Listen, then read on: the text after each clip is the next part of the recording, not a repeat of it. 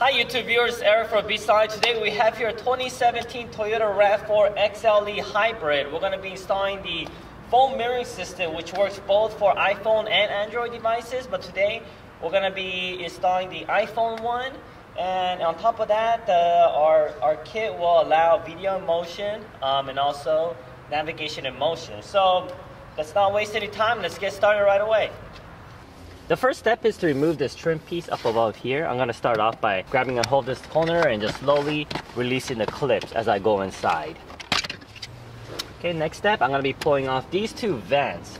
It's only being held by clips, so just gently get a hold of it and just remove it very carefully by pulling it towards you.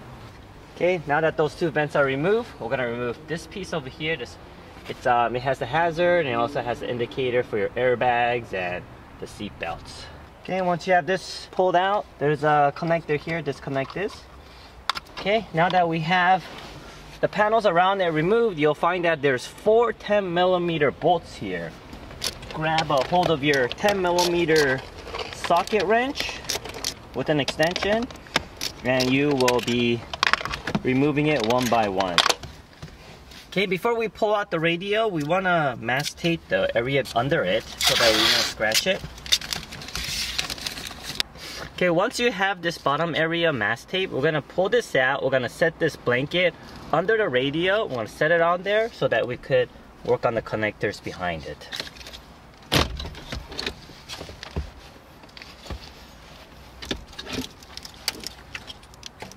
There we go. The following are the components that's included with the IF-02EP kit. Is everything you see on this side. So we have here the additional iPhone components that we need to purchase separately. And if you wanted to mirror an Android device instead of an Apple device, then you will need to get wireless phone mirroring systems such as the one you see here. This is the one by Netgear. It works great. We have tested it. But unfortunately, there are no wireless mirroring system for iPhones that we could find. So as you can see, the connector on this video input piece and the DVD and navigation and motion piece is identical. So you can connect them ahead of time together. And the other end of the RCA cable is going to connect to this male-to-male joint connector, which is going to be connected to the HDMI to AV adapter. Double check to make sure the color codes do match. So the white to white, red to red, and then the yellow to yellow. Okay, and then on the other end of this HDMI to AV adapter, we're going to connect the HDMI male-to-male joint connector. And to power this HDMI to AV adapter, we're going to connect this USB cable to this USB socket. And this USB power is going to be connected on this bullet connectors to red and black to black.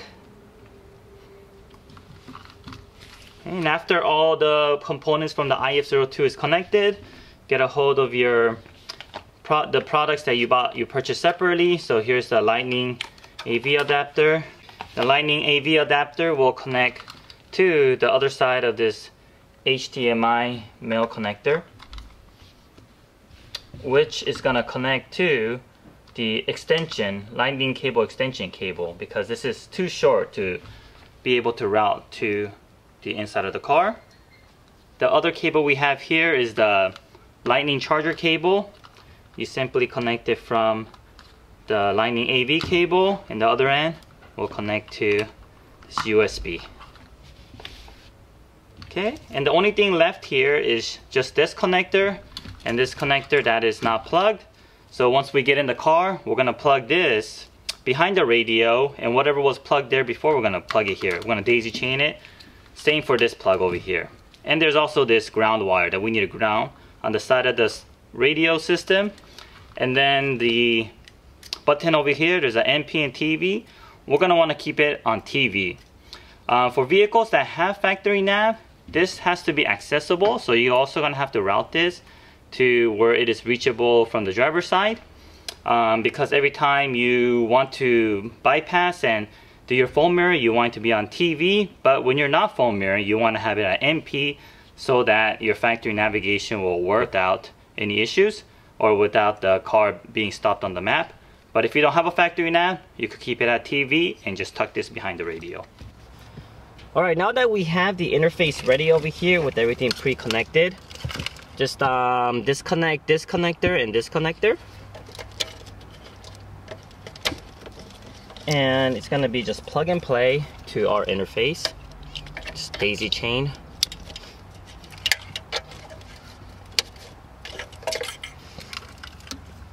Okay. And here's the second connector.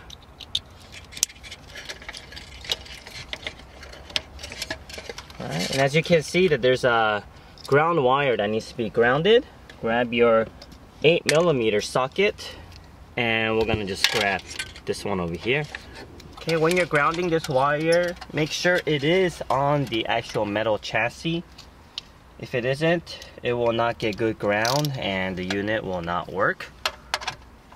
And now that everything is connected, we want to route 2 wires to the side and through the footwell of the driver's side. Those 2 wires is going to be first the lightning extension cable that you see over here. And then the second one is going to be this button for your video in motion. This is your TBK66 button. Before I route the wire, this is how it looks. I just connected this button out from here. Just very easily, hold on to the clip, pulls right out. Now it's easier to route. So I have the lightning extension cable and also the TBK video in motion switch cable. Okay, so we're gonna route it straight down here to the left. You'll see that there's a little bit of an opening.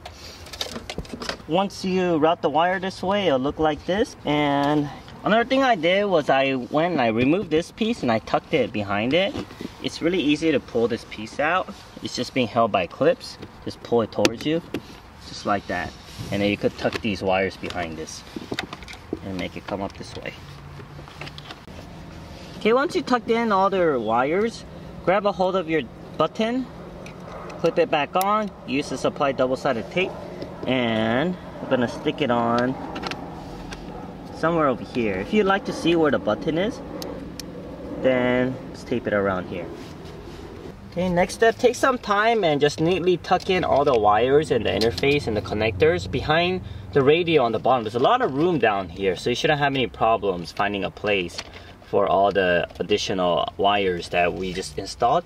And after you have it tucked nicely inside, just reverse order the installation and put your radio back in, all the panels back in, and that concludes the installation. So let's go ahead and do that right now. Now that we put everything back to normal, we're gonna test this out, make sure everything's in working order. You will notice that you have a new icon here that says AV. If you can't see it, make sure you scroll on the bottom, and then it should come out. So we're gonna touch the AV, and as you can see, the phone is being mirrored. And you can also notice that on the side over here, there's some empty space. It's not a true full screen. So in order to change that, touch screen format and go to stretched and touch this again, and now you have the true full screen that you see over here. Just a quick test to make sure the sound is working. Let's try a YouTube video.